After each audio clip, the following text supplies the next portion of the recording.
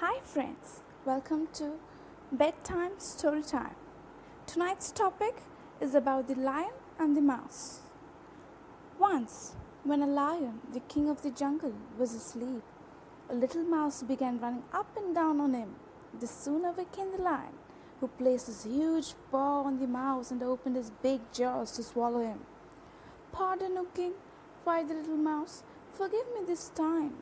I shall never repeat it, and I shall never forget your kindness. And who knows, I may be able to do you a good turn one of these days." The lion was so tickled by the idea of the mouse being able to help him that he lifted his paw and let him go.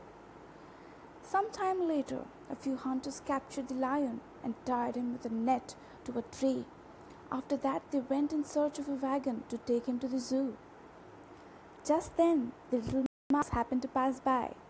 On seeing the lion's plight, he ran up to him and gnawed away the net that bound the king of the jungle, and the lion escaped with the help of the mouse.